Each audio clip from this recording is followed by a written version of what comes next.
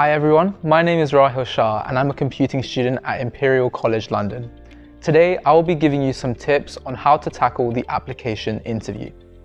The application interview usually lasts around 30 minutes and is an opportunity for a member of the computing department to get to know you in person, as well as to assess your ability to problem solve.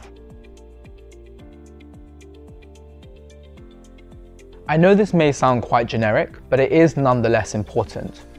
Usually about half the time of your interview is spent talking about topics and achievements that you have mentioned in your personal statement. And from the interviewer's perspective, this makes a lot of sense. To gauge an idea of who you are, they only have the statement to go off. That's why it's really important that you're able to talk about ideas and topics which you've mentioned in your personal statement.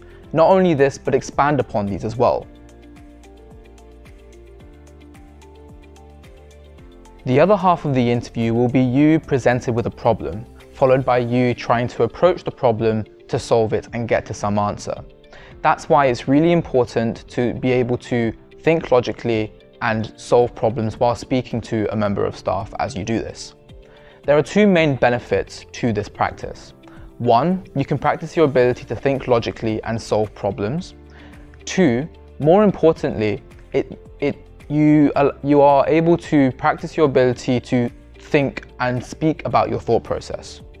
This is really important because the interviewer cares less about the answer that you get to and more about how you got there. The interviewer needs to see the steps that you're taking, even if they're not necessarily going towards the right direction and getting towards the right answer. Doing mock interviews are a really good way of practicing this ability. The type of questions that you get will be dependent on the experience that you claim to have in your personal statement. For example, if you claim to have lots of years of programming experience, you can expect your questions to be more programming based. For example, write a pseudocode algorithm for X problem. However, if you don't have any programming experience or very little, and more importantly, if this is reflected in your personal statement, then don't feel the pressure to suddenly become a programming expert. This is because the questions you'll receive will more be logic-based, for example. While this isn't a hard truth, it's important to understand that your interviewer will try to tailor your questions to the experience that you claim to have.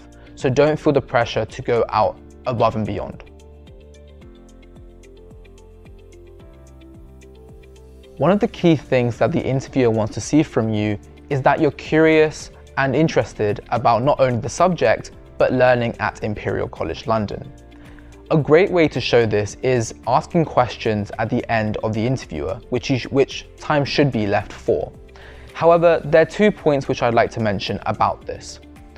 The first is that be aware of the questions that you're asking and how they fit into the conversation.